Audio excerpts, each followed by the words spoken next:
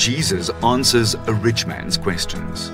But to all who believed him and accepted him, he gave the right to become children of God. John 1, verse 12. Matthew 19, verse 16 to 30. Crowds of people followed Jesus. They wanted to hear him teach. A rich young man came closer and asked, "Teacher, what good thing must I do to get eternal life?" "Why do you ask me about what is good?" Jesus replied. "There is only one who is good." Jesus explained that he referred to his Father.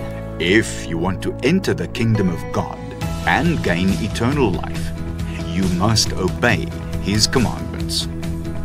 "Which commandments must I obey?" The young man wanted to know. "Do not murder. Do not steal. Do not lie or give untrue testimony. Do not desire to have what you do not own. Honor your parents and love your neighbors." "I obey all these commandments." The rich young man replied. He was from a wealthy family, and as a young boy he studied God's law in his Jewish school. "Is this all I need to enter the kingdom of God and gain eternal life?" He asked Jesus, excited about how simple this assignment seemed to be. Jesus smiled and answered him, "If you want to be perfect, go. Sell all your possessions and give the money to the poor. Then you will know that your true treasure is in heaven. When you have done all of this, come, follow me."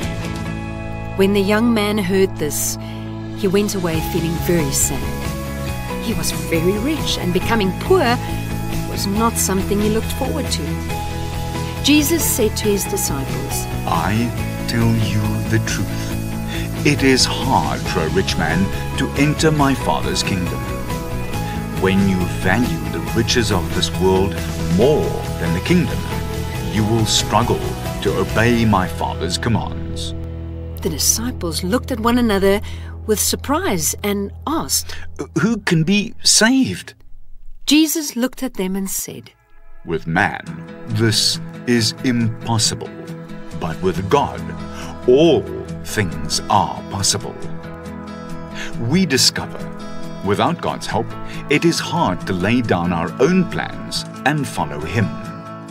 The Holy Spirit helps us to understand God's will and helps us to obey him.